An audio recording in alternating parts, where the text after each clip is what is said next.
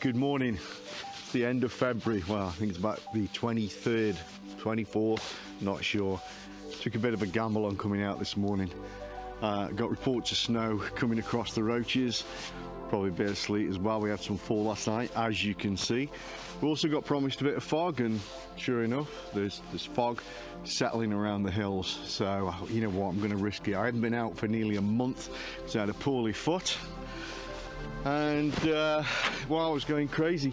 So here we are at the Roaches in the Peak District. I'm going to take a walk up to one of my usual haunts, which is the sort of treed area just below the rocks up there, and I'm going to try and capture some of this misty magic. Let's see how it works out.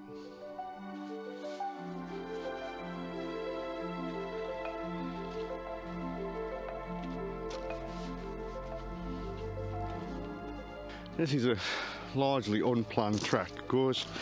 I just saw that the weather wasn't bucketing down with rain or blowing a gale, which is how I lost 2 of my lenses. Still not over that. I've just paid the repair bill. So I thought, yeah, let's get out there. Let's get up to the trees. I can't go far because I've had a bad foot. If it wasn't for bad luck, I'd have no luck at all.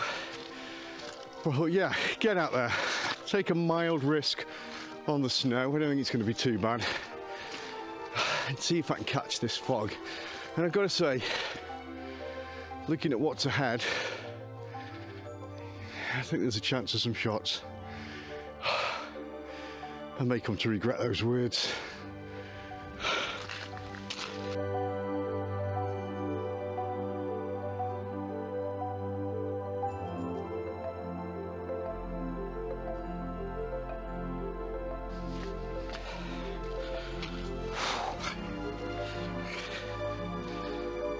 I've shot this tree a few times. First I've seen it with this kind of lovely frosting of I guess snow and ice, but then I see this sign: no access ahead, please find an alternative route. The path is blocked, closed. Just dangerous storm damaged trees near the path. We're working to make this route safe as soon as possible. Well, they're asking, they're not demanding, are they? All the best trees are up that way. Going to get the shot of my tree. Unfortunately, it's going to be photoshopped to get that sign out the way. It won't be too difficult. Just annoying that you've got to do it, you know. It's just one of those things, those sort of first world problems, isn't it?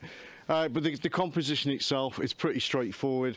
The trail leads up to that tree. Not much you can do about that because that's the trail. Would be nicer to have something a bit more natural and organic there.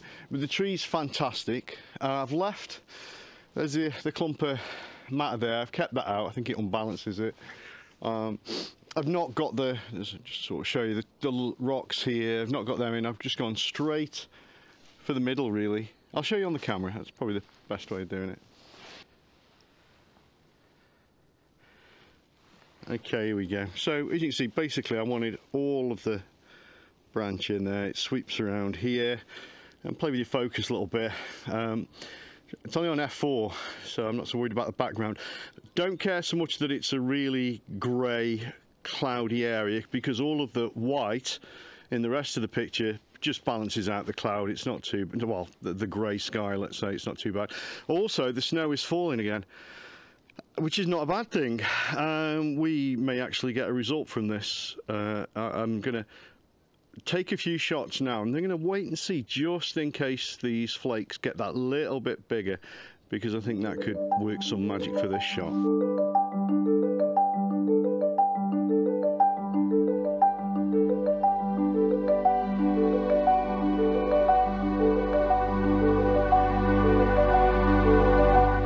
I'm going to be doing a few more shots with the camera phone, with the iPhone today.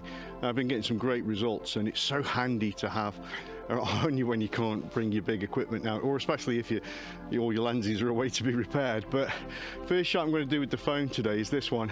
It looks like this is one of the trees that Eunice had her way with. You can see the inside of the tree there. It's got all that lovely orangey brown, and then the light coating of snow across it, and just show you it leads up to, there you go, that sadly that magnificent tree has fallen, and no doubt this will be, you know, chainsawed away very soon. So this is a, you know, it's going to be one of those one-off shots, and I can just take the picture with my phone. Marvelous. So I'll throw this one up, show you how it turns out.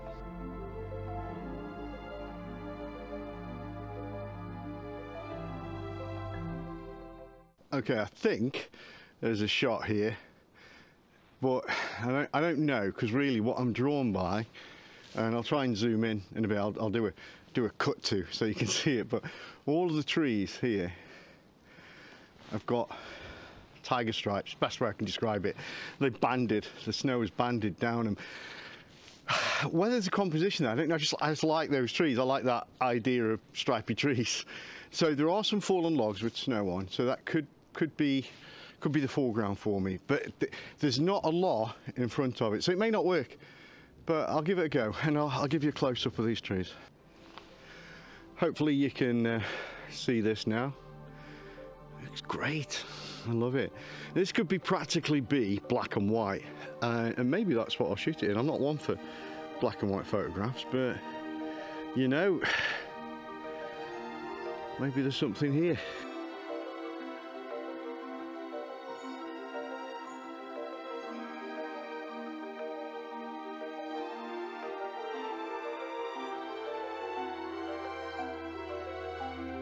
Now, I shot this scene a few times before, different weather conditions, of course.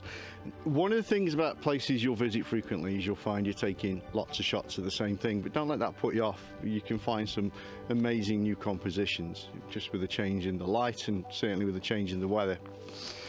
So this rock always catches my attention. See, it's just a big thing there. There's a tree. I think this was here before, but obviously the exposed bit there is a bit much, so I'm definitely not going to put that in. That's too much for my composition. This has got this, I've got to keep that balance of black and white basically. Now there is some greenery around the edge, around the lip if you will, so I think that's where the focus is going to be, and I'm hoping that colour, it's probably going to need just a little bit of enhancement in light room. It's not cheating. But I'm going at a different angle. I've done a few things from here in the summer because I had different foreground in the summer. There's different colours to play with. So this time I've gone out to the edge, and I'm going to go up at this angle, and I'm going to see how that looks. So I want to catch this because there's bits of green in here as well. There's bits of green in this I don't know what it is, fir, I don't know, trees, and hopefully it'll sort of lead into that. Let's show you on the camera. Okay, so here you can see, I've kept the tree in there running along. There's that lovely bundle of, I'm going to call it fir. Please feel free to correct me. Then we lead into the stone, the big stone there, and then we've got that sort of mess of a background. Probably going to need a bit of shadow work on that, I would imagine. But I think that could be. Now I'm going to do a few. I'm going to zoom in a bit. The beauty of this, don't forget, I'm using a 50 megapixel camera, so it's not a medium format like the big boys are using. Everything I use is very accessible, I think, to most people, and I do have the Canon M50 in my bag as well, which I use a lot more than I used to. So, you know, budget camera to do some great shots, and the phone. There's nothing to stop me taking photographs, you know. And it should be the same with you guys. So there you go, that's going to be the shot. I hope this works out. Might be the last one of the day, as I've got to go to work, unfortunately. It's now, I think it's about 8:30, so I've got to shoot off.